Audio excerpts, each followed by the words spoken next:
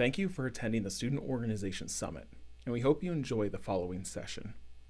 If you're viewing this workshop after the live premiere, make sure to visit our YouTube channel or official website to see an archive of all past discussions and workshops. And now, on to your presentation. All right, so my name is Adam. I am the chair of the Student Org Summit, and we had a cancellation last minute. So someone was going to present on advisor trainings. They left their job, and so they were kind of like, I can't present anymore. But this is such a hot topic, we wanted to still offer it. So this is definitely going to be a crowdsourcing activity. So we can kind of share what our campuses do, any sort of handbooks, videos, anything. So we're just going to kind of go around. I can start with what we're doing to kind of get the ball rolling. I do want folks to share, even if they're not excited about what their campus offers. A lot of us are looking to improve, looking to do new things. So if you share, here's the training that we offer, but we know there's a lot we need to work on, that is great too, because there's probably a lot of people in a similar place. So I'll just, I guess, dive in. So I work at the University of California, Riverside, which is about 23,000 students, about an hour and a half outside of LA and San Diego, kind of up in the desert. We do not mandate advisors on our campus. And so they have someone in our student life office. So we are their kind of dedicated person. But then if they want a staff or faculty advisor, they can, but they don't have to. So we've kind of been looking at how do we train and equip those kind of optional advisors. We just launched I'm copying and pasting a link here while we're talking, a series of video trainings for advisors, which is kind of a 3-video set. So the playlist is in the chat. And then I'm going to archive all this. So when the video goes up on YouTube, I'll include a Dropbox with all the files that you share, all the different links, all of that for you to look at. But the playlist that I just put has 3 trainings that we offer, but we don't mandate to advisors. So we're not at the place yet where we require them to do these trainings, but this is just a supplemental, optional sort of thing that hopefully they watch. And we cover topics that advisors tend to not know about. So one of those things is like Clery reporting. We have a lot of off-campus advisors. And so people that are, a pastor at a local church, or they work with a nonprofit, they are not associated with the university. So they don't get those mandated trainings that staff and faculty would get. So we cover the Clery Act reporting, we cover hazing prevention. We talk about campus processes. So what do your students need to be knowing about room reservations and getting funding, and kind of what the advisor can and can't do in regards to those things. Because sometimes the advisor tries to initiate, like, I'm going to request funding, I'm going to get a room. It's like, you can't do that. And so we tell them kind of what they can and can't do. So those are just the first 3 videos we launched. The viewership is not great because it is optional. And so now we're trying to figure out, how do we track and enforce these optional folks out in the community? How can we stop them from advising a group, right? Like, our campus is pretty loose with how that works. So that's where we are. So does your training differ on group? Yes. And so the trainings that I put in that playlist is just kind of for student org advisors generally. There are other additional trainings that fraternity and sorority advisors probably have to go through. They're a little bit, the numbers are smaller, and so they can actually try to enforce those trainings, where we have 500 clubs with, alumni, community members, who knows who these advisors are. And the question of why do we have optional advisors is, it's an inherited thing. I've been here 15 years, and it was set in place long before me, that we have our dedicated staff people, but we don't have the time to be hands-on with all 500 groups all the time. So we trust that a faculty member in the English department is able to more adequately advise those groups. but we also can't get enough faculty or staff to mandate that each group gets an advisor. So we're in this kind of weird place where we don't want to say no to a student org because staff or faculty don't have the time to assist them. And so we're in this weird place. If we could, I would love to mandate that they have an advisor, but we're not at that place yet. So now I'm going to ask for a brave volunteer that wants to share what they do. You can either put links in the chat or you can put files. So you can just upload a handbook, a document, whatever you use. So either you can come off mute, you can raise your hand, however you want to engage. Alex. Hey everyone, my name is Alex Bushry. My pronouns are she and her, and I'm the coordinator for student organizations here at the University of Alabama at Birmingham. And as of right now, what we do is we actually do advisor verification in tandem with organization registration in the fall. And then for new advisors that do roster updates, or with organizations that do roster updates in the spring.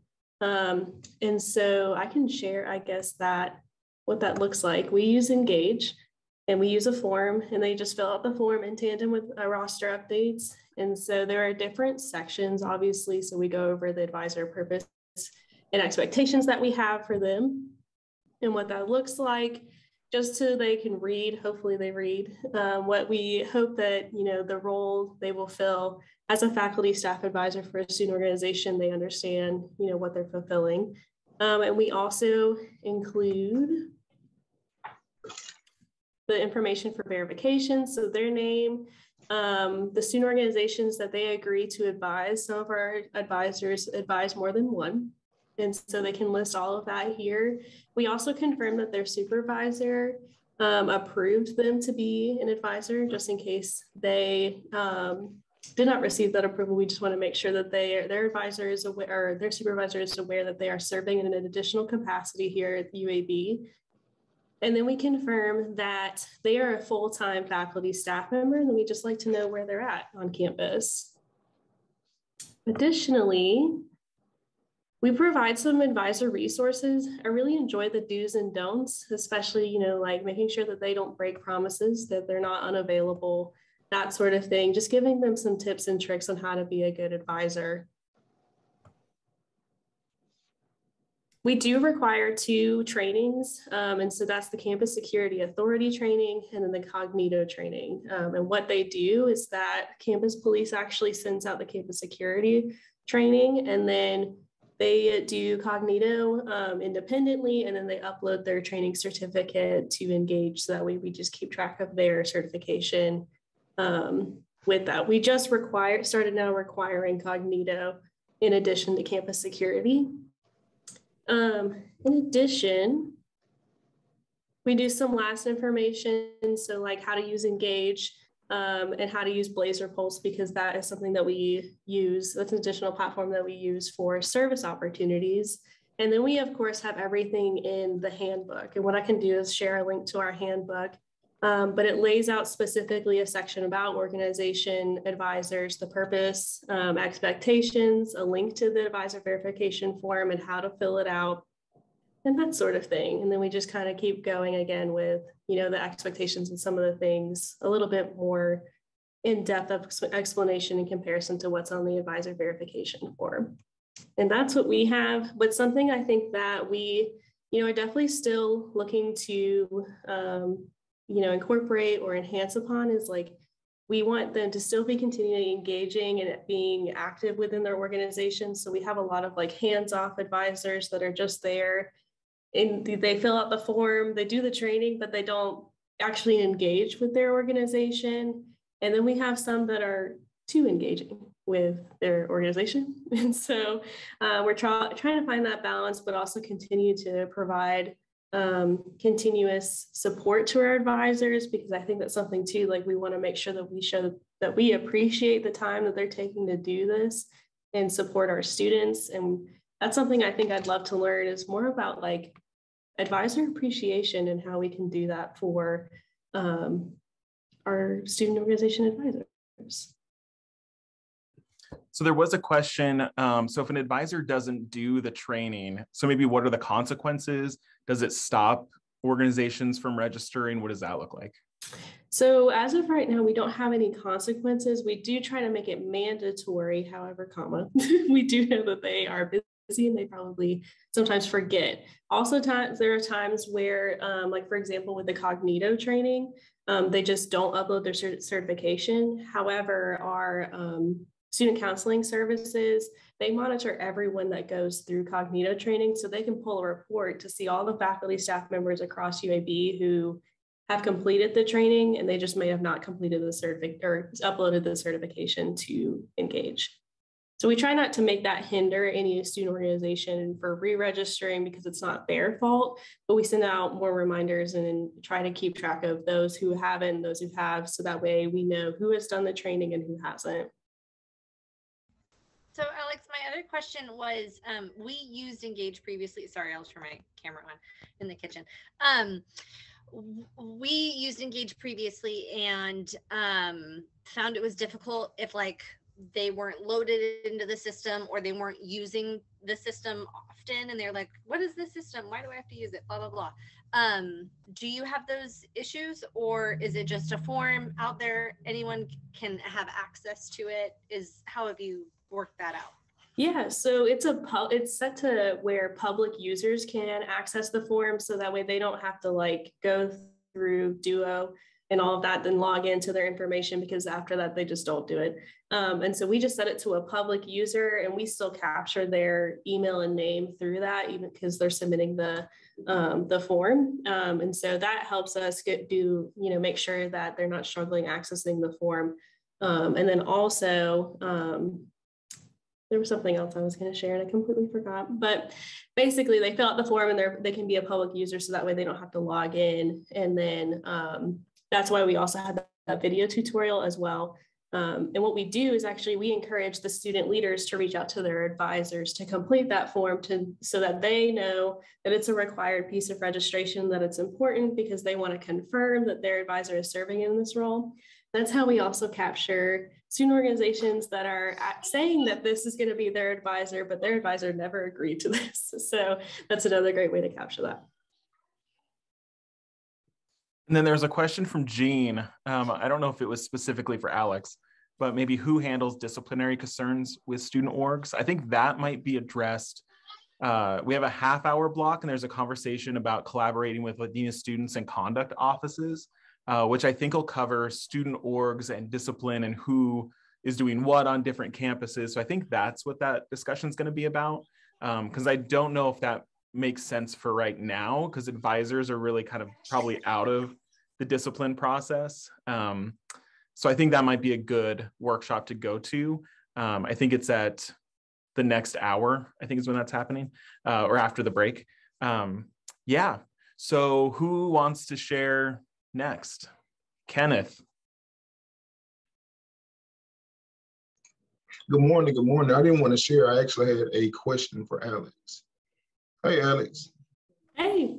I appreciate you bringing it up about advisor appreciation. You know, we are overworked and we stretch, and I really believe that we should try to find a way to appreciate our advisors. My question is, how do you handle organization accounts on your campus? You mean like financial accounts? Do you mean like financial accounts? Financial accounts, right. Okay, so it depends on how they're receiving funding. So obviously if they're a university funded organization, they're receiving funds through a department, and so that the department manages it. And then if it's a registered student organization that receives funding through, their own means, so like fundraising and that sort of thing, they work specifically with USGA or graduate student government to manage like reimbursements for things that they're paying for. And then they create their own bank account actually for their student organization. So it's actually like a business account for their student group. And that way they can manage their finances, but also get reimbursed for things like bigger expenses through our student government organizations. So does your campus have any stipulations on where that account has to be? Because I know with some organizations, I think with Pan-Hellenic, because they are a national organization, they can have the outside banking information, banking account rather. but just trying to find the means of having our RSOs go through our campus. How can we, I guess, start that process, and how does that process look? Yeah, so it's a bit of an in-depth process getting them to understand all of the steps to creating a bank account, because it's not necessarily the easiest thing when you're just a new organization. And some like banks require you to actually have like a minimum deposit of like, I don't know, $250 or something like that. That's what we've heard from like regions. Is to like, that's what they require to create the account. And some, new organizations just don't have that. So they go to like BBVA or PNC company or whichever they just transitioned to. But specifically for FSL groups, I actually don't oversee FSL groups. We have an entirely different individual in our office that oversees FSL groups. So I can't speak on behalf of how they manage their finances. I'm sure it's a different process, but in relation to advisors, we actually require, we don't require, we just highly suggest that their advisors are looped in on the process of any financing. And so that way, if they have to sign off on documents, that their advisor does it, because they're a more long-standing individual in their organization. So like if you graduate, you still have the like updated records of your finances. And it's not tied to an individual who's no longer associated with UAB. Thank you so much, Alex. I appreciate that. Yeah, so Allison is willing to share now. Hi, everyone. My name is Allison. My pronouns are she, her, hers, and I am a student affairs specialist at Purdue University. So I also want to touch base on the banking and money stuff, because I feel like Purdue is just special in lots of ways. But for our advisors specifically, so we do require every recognized student organization to have a faculty or staff advisor. That person has to be like full-time status. For hourly staff, we make like case-by-case exemptions based on their supervisor, just because, their time is managed a little bit differently. In regards to trainings, they are required to complete a training through our office, which is a self-guided PowerPoint and quiz that goes over, what they need to know as an advisor, what you can and can't do, what you're held responsible to, what things they need prior, for registration and other aspects of student org functioning. And then they are required to complete what we call an advisor agreement form. And that is signed between the advisor and the president on a yearly basis, or anytime one of those two people change. That agreement form has been run through legal. And it is a document that they are held to if an organization does something, or the advisor was aware of XYZ when something happened. So that is also part of the reason why we require every single organization to have a faculty or staff advisor, because we can hold them accountable. So it is a little bit higher stakes. It is tied to our registration, where they cannot re-register unless they have that advisor agreement form signed. The great part about that is that we're not double checking the trainings. So if they sign off on the advisor agreement form that they have completed the training, then that's the word we're taking for. That's kind of like they're accepting that liability if they choose to lie, which most of them I think don't. So that comes in, they just have to have that uploaded into their registration in order to re-register. On the financial piece, our advisors actually have access to the student orgs account. So we actually have a business office that's dedicated to student orgs.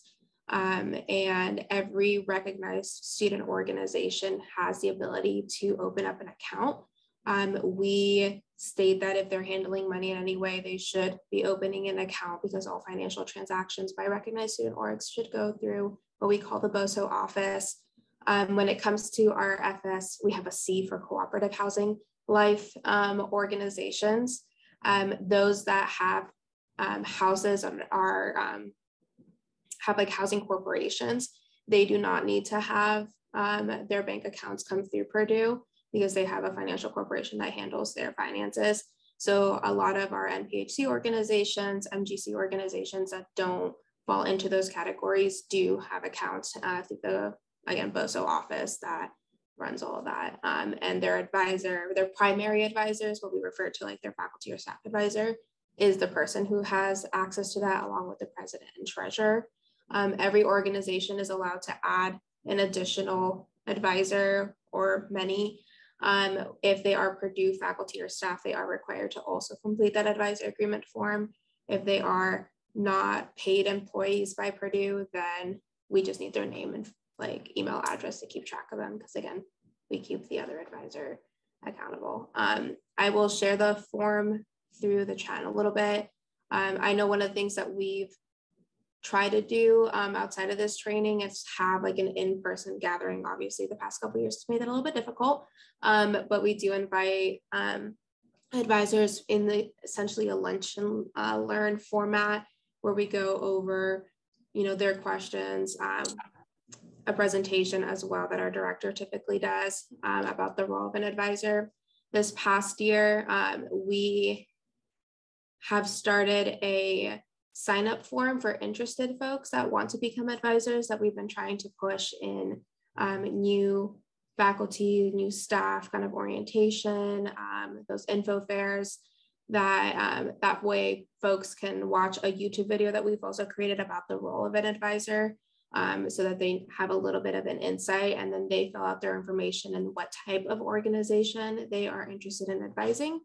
That information is housed in our office. So if a student org reaches out because they're struggling to find an advisor, they tell us about their org, and then we will go through the list and pull like candidates that match and send that. So we don't give like full access to this list all the time, so not everyone's getting, an email every day about it.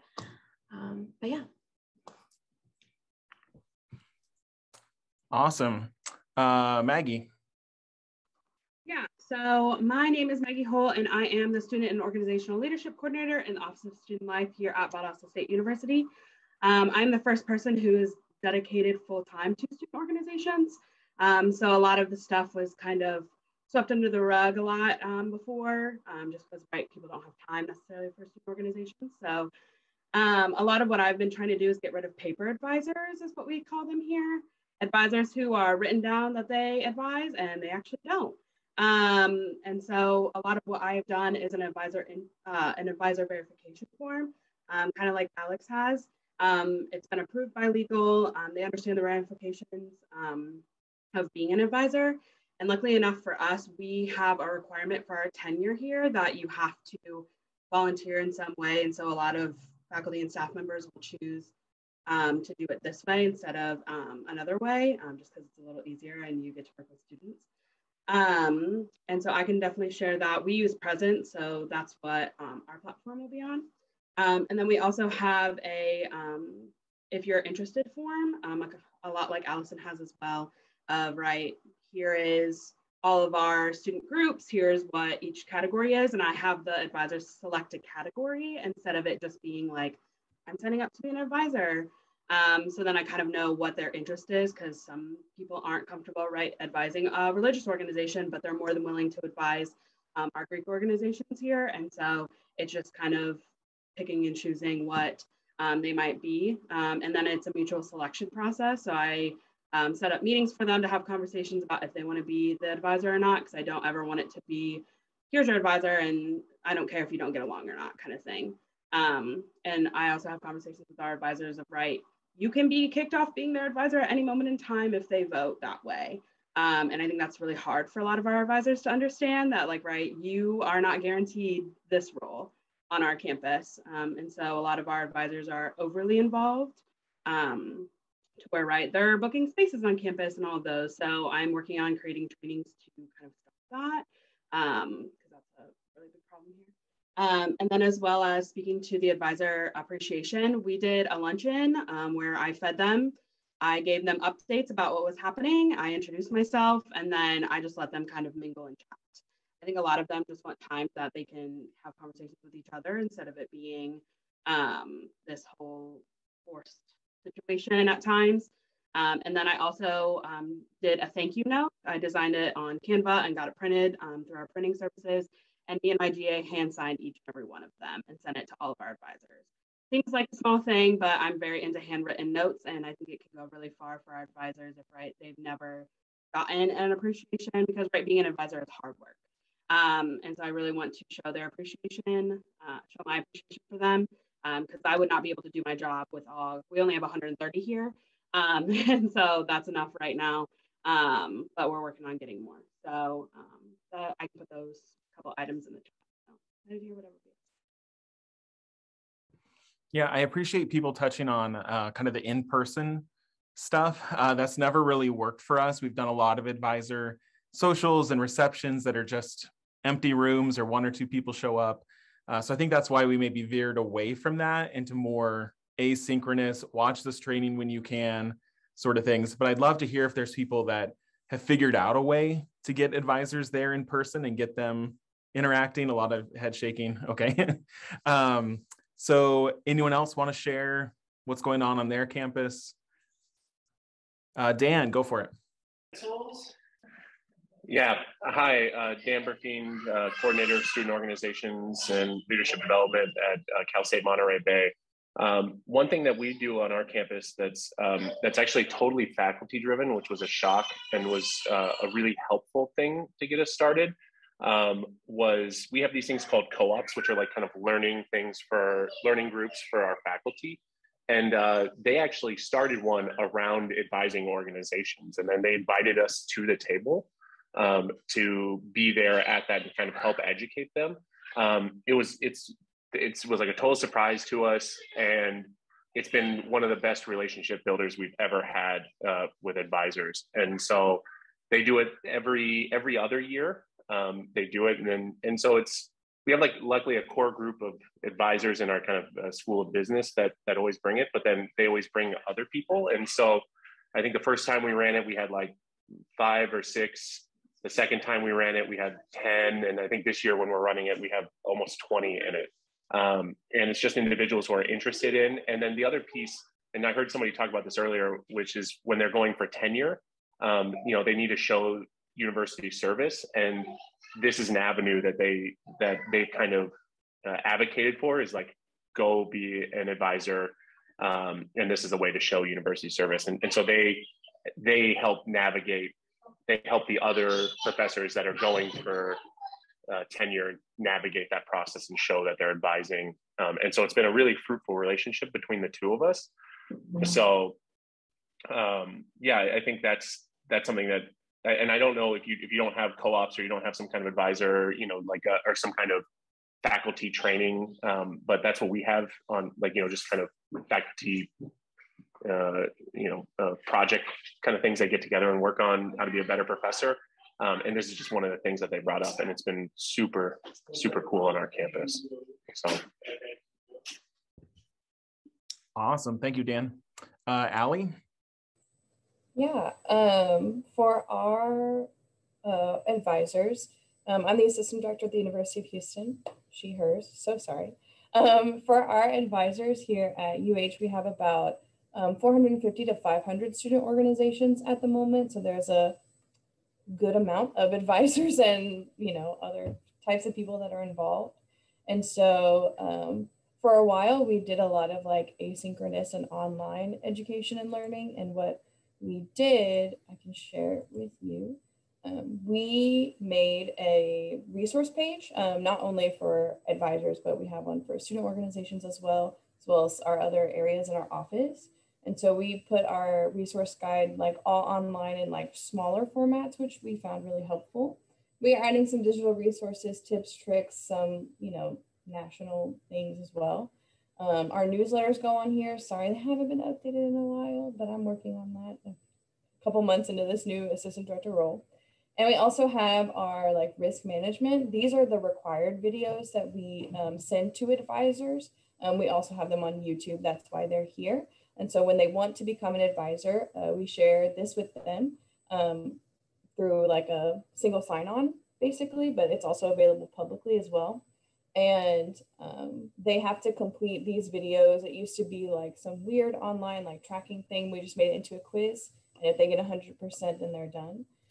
Inside our organization registration process, we use Engage. So we require them, the student leaders, to upload their advisor information as well with that signed and completed agreement form here. So we make them include all of their information. We also make them add it into their roster, which is on Engage. So it has to be like someone who's in the system, if that makes sense. We also, this is a look at our advisor agreement form. It's also public and online. So I'll drop these links in the chat. But basically similar to other places, we just require that this be filled out every year. So they don't have to do the trainings every year. That's a one and done thing when you're at UH, but they do have to re-sign this form every year to acknowledge that they still agree to all of that information as well. We do have an advisor network where we provide like roundtables, so similar to like the luncheon that was talked about. But something else that we're doing that we've done in the past that's been really helpful, that was great in person and virtual, was like a half-day experience that we call Advisor Boot Camp. And this is like targeted to new advisors, but we invite everyone, of course. The attendance isn't awesome, but it's more than we've had in the past. So we've had like 30 to 40 people come, which is more than the 10 from before. So our advisor boot camp is a session where we get like panels and we have different discussions. I can show you our tentative outline for this year, but trust me, I'm really working on it. We do this in January, typically, so that we can include some new advisors. That's not during our like peak organization registration time or the start of school. So it's kind of that midway time frame. And this was our virtual online. We had come and go, but we do like an advising 101, like someone else had stated. Something about risk management. We did a fundraising and funding before, so we're trying to decide which one would be better. This was clearly during COVID times, managing the team at the distance, but I think now we'll probably focus on some like conflict management since students are having a hard time, you know, interacting with each other. I'm sure you've all seen it, the good old coming back from COVID times. We have, of course, any kind of new policies, and then kind of a fourth session of whatever we want, like continuity, transition, whatever we like. And so we'll have a lunch with a Q&A as well. So this like half-day experience was really, really helpful. People loved it. They got to network with each other. And it was only like a half day on like a Friday or something. I think this one is not on a Friday. I didn't book it in time. So, but you know, so that's what we are doing right now for our advisors. I definitely think there's room for improvement. I love the interest form idea, and it's something that I really want to implement. So thanks everyone else for sharing that. But that's what UH is doing. Oh yes, let me share the link, sorry. Yeah, that is some great stuff. Who wants to go next? Any sort of trainings, documents, forms? Anyone else want to share that hasn't gone?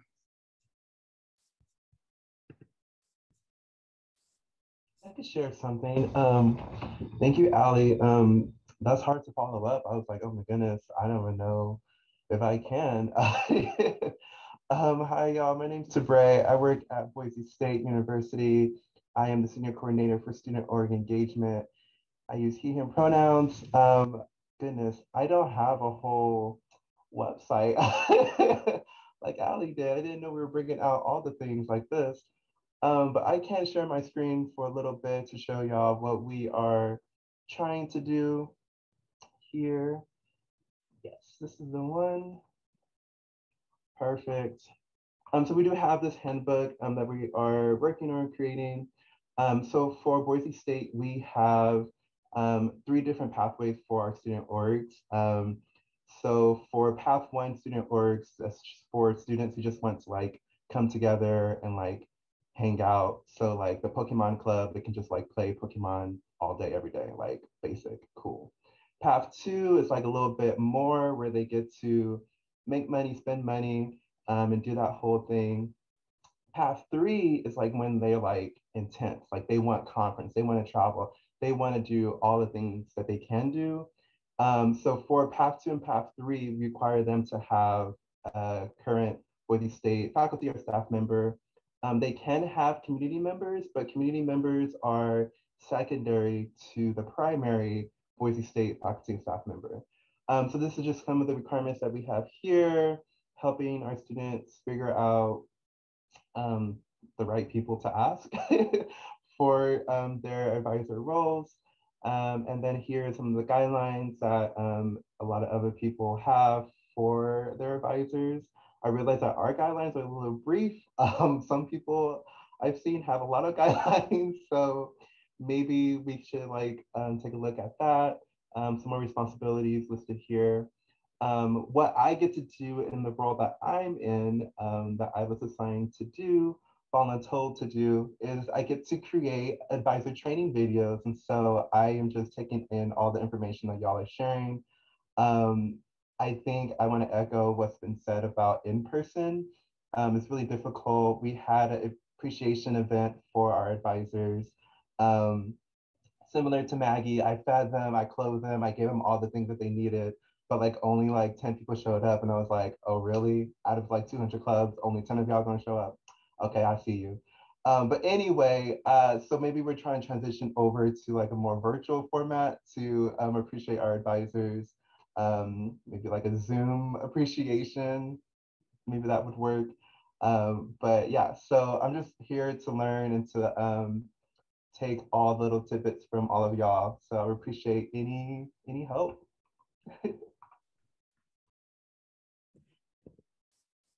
All right, so we've got about 20 minutes left. Maggie, you have a question, a thought? A question. So does anybody have any trainings that might be differentiated? Because I have some groups who are like ginormous, like our Black Student Union here is astronomically large, which is amazing. And then we have like our American Sign Language Club, which is really small. And so she's like, I don't feel like the things that you're telling one group will really apply to me. So do you have like differentiating trainings, anybody, about like small or large advisor groups? It sounds like a great idea, but it's a lot of work to start differentiating topics out, because almost every topic, even if you're talking about fundraising, right, could be very different for a group that's 5 versus a group that's 100. Retention and recruitment can be very different. So I think that's just like a big daunting task to start catering like that. There's obviously value, but I don't know how many of us have that many spare hours in the day to start going down that rabbit hole. Has anyone tried that, doing like specialized? I don't know if we've called it out that way. We've done like various types of like fundraising and recruitment videos, but we've never like tailored it specifically. If you are this type of group, you should watch it, but that's a great idea. Maybe a dream for some other day, but.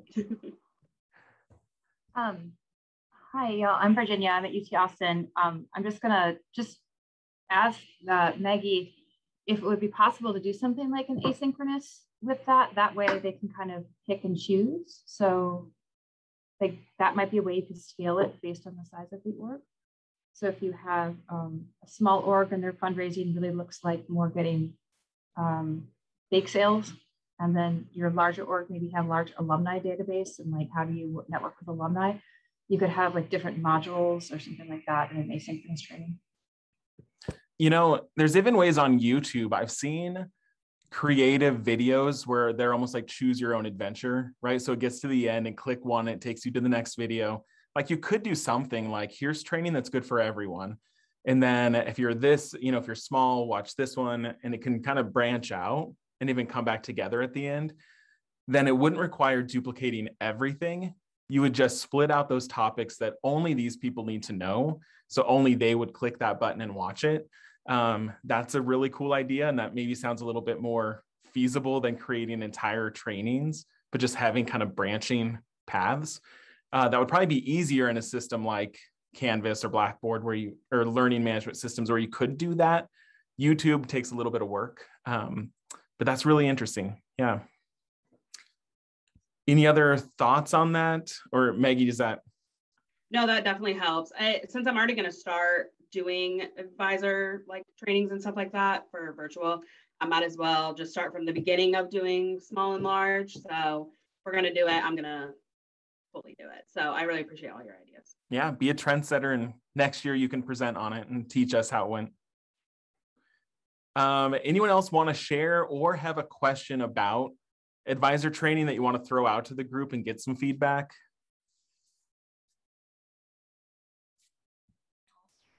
I have a question. How can I get more staff involved versus, not staff, I'm sorry, faculty involved versus staff?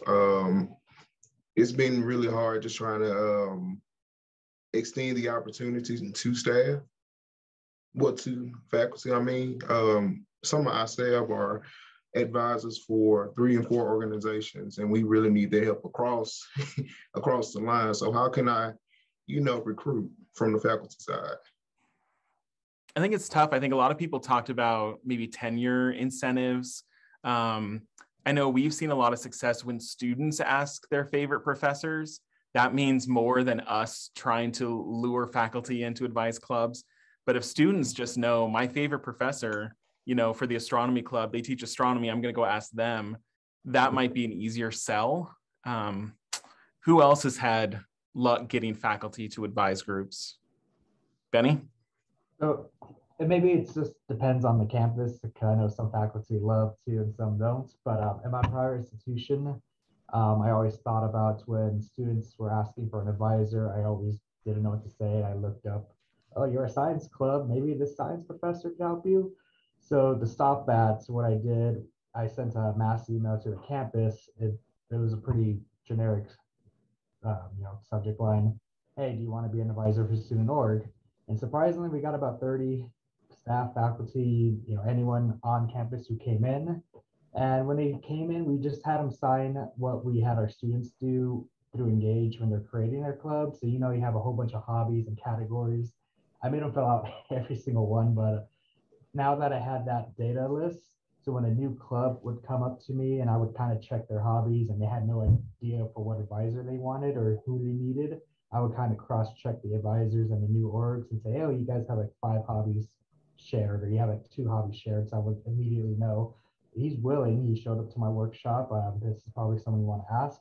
So I knew at that point, I knew who to send them to, and I knew they were willing to help, as opposed to sending them to a professor I didn't know and probably them just blowing them off if they don't want to do it. So it was helpful for me to have a data sheets that I knew these people were willing and ready to go. And before I even made a connection, I already could tell if they would work together or not. So maybe something like that, to have a beginning of the year or beginning of the semester, each semester, hey, who wants to join an org, or hey, who needs an advisor? Maybe have the 2 groups come together. I'm a week into my new institution position, so I haven't done anything yet. So everything I'm talking about has been in the past, but hopefully I could try to integrate what I've done in the past into my new position. Yeah, I think mass emails, if you can find a way to kind of spread the word about those opportunities, that's great. Our campus really cracks down on that. Like, there's not really a good way to reach faculty. I think having an interest form, we have an interest form and we pair it with one of our training videos, which is about expectations of advisors. So people can learn about what is this exactly that I'm signing up for before they fill it out. But then just getting that out to people might be tough. If you have like a faculty senate or like a body of faculty members that you could reach out to, they might be able to help you. Staff is always easier. We have a staff government body and they're always willing to help us share that, but faculty is a tougher issue. Anyone else have good ideas about getting faculty on board? Hey, Adam. I wanted to add to your faculty senate message. So I haven't had the chance to do it at my new institution, but previously when I was at Cal State Fullerton, we started to integrate our faculty senate chair into like recognizing or awarding our advisor of the year, as like he would, or they would just be asked to present, and so we would get some time for them to come and present the award, and that increased our faculty engagement because everybody wanted to try to impress the faculty senate chair and just be present, but that also gave us an in to be able to kind of message and present to faculty senate every now and then, or even just that person stating that they were going to present the award. It increased our engagement a little bit more. I don't remember the exact number, but we definitely saw more faculty members as a result of engaging the faculty senate. So I wanted to echo that comment. That was good. So hopefully that helps, Kenneth, at least some ideas. It does. That was a really good, great idea, Tony. Thank you. Good. And then Jana. Yes, hi, it's Gina Stumba. I'm over at University of Missouri, Kansas City. I did have a question for y'all. I know you were talking about some Clery trainings and some other like mandated trainings. For our institution, we have to loop in a couple other areas, conduct and our university police, and that hasn't been quite as effective. And so I wanted to hear kind of what you guys are doing to make sure that, you know, those other entities are really geared into understanding why those portions are important for advisor trainings. I can speak so little about it, but I will try.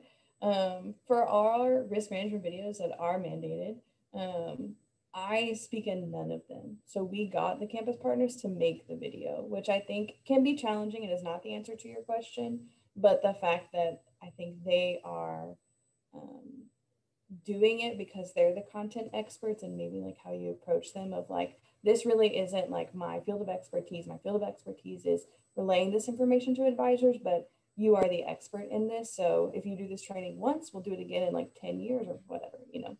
That may not be true, but I think it's time for us to update ours. But I think that's how we were able to engage them. And so that they've only done it like once. And so I think every like 5 or 6 or so years, we'll like redo the videos, but because they're the content experts, we want the information to come from them. And so that's how we kind of approached it, but it's not the full answer to your question. So We've had a lot of success when things happen. We take those opportunities to ask them for things. So when like a student group is going through conduct and we're meeting with them, we try to slip in like, well, we could create a training for all clubs. What do you think about that? You know, and like use current things that are happening to kind of prompt that. Like we made a really good relationship with like our Title IX office because one club was having a situation. So then we created trainings for all the clubs because they were now interested. I think it's tough proactively because it's not going to be the top of their, you know, to-do list. But when things happen, you can use that to like, let's take this moment now, this window of time to create something for everyone, and they might see a little bit more value. So just keep a lookout for those windows. But it is tough to get them kind of without prompt to do it. Yeah. Has anyone else had good luck with those kind of campus partners creating trainings?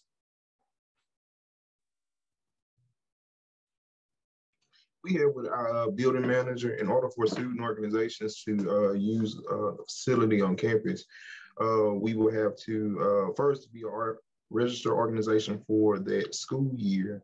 But now our facilities are now willing to work with our advisors and now allowing the students to put in their own forms. Because at first it had to be the advisor, it couldn't be a student. So giving that has allowed it to be a better process for us on our end.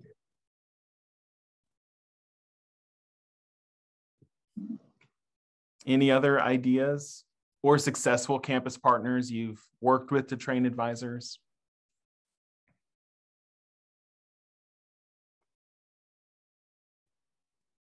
Okay, we'll let the idea simmer. It's something probably we could all work on. We've got 9 minutes. So anyone else with, hand raised. Melissa. Hi, I'm Melissa. I'm from East Stroudsburg University. I had a question about like motivating advisors or people to be advisors.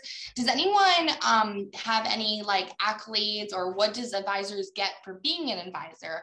Because for us, like, you know, I give them the lunch and a thank you note and I get no response, but I'm wondering if you all, maybe they get paid, maybe they get a certificate or some kind of, what is, I guess, the carrot that you dangle to get people to be advisors?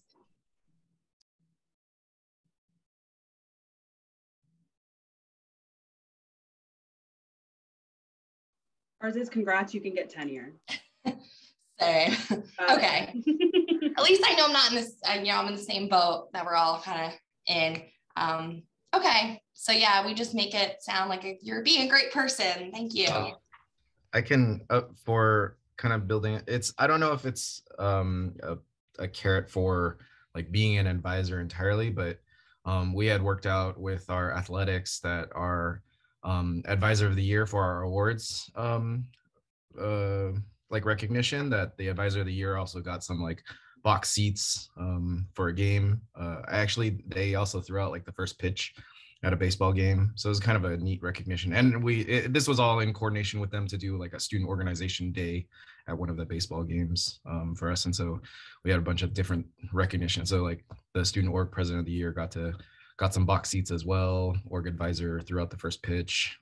So I don't know if that really like recruits a lot more, but it was kind of added a unique type of recognition beyond the thank you cards. And it was no cost to us because athletics was willing to, kind of do a publicity effort. And they also threw in some food for student organizations student orgs that attended the game. So I wanted to say, I guess, being an advisor, you have a chance to be an advisor of the year. So if you do a student club and org recognition, you might want to just juice up your advisor price in some way.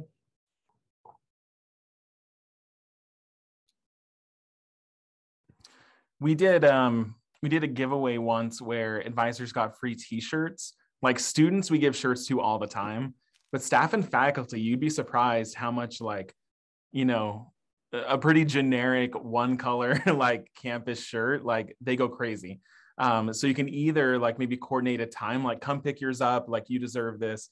Or if they're all like, if primarily faculty and staff, you could even deliver them, right? And so they just out of the blue get a package that says, thank you, and here's a shirt. I guess you need to get sizes or do like a water bottle or something else that's easy to do.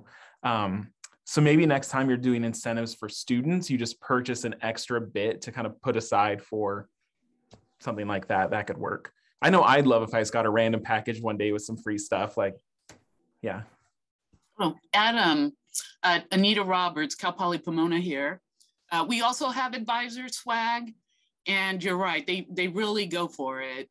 We've had t-shirts, water bottles, the little phone pocket thingies, and they really enjoy that. I think we've started pushing, well, mostly this semester. It's not necessarily just for advisors, but our office purchased and made like designed postcards that are thank you postcards. So they're free for students to pick up. We provide stamps as well. And it's a stewardship piece for like if they have a speaker or someone come to their meeting, but we also are like, thank other people that are involved in your organization. Like if someone helped you with someone or your advisor. And we've actually had a lot of foot traffic of students coming in and picking those up. So it's kind of fun and it's free for them, and they're all Purdue designs. Awesome. Well, we are about out of time. So if you haven't already, put any last things in the chat. So again, I'm going to put this video up on YouTube, and then all of these things will be in a Dropbox. You can download links, you can click. So I don't expect you to copy and paste the chat. And then we have a break from the hour to whatever 30. So at 30, we've then got a half hour kind of mini workshop block. So take a break, go get some food, coffee, whatever you need. And thanks for coming to the summit, and have a good afternoon, everyone. Thank you for watching this presentation. To see other presentations, workshops, and discussions, feel free to utilize our YouTube channel or official website.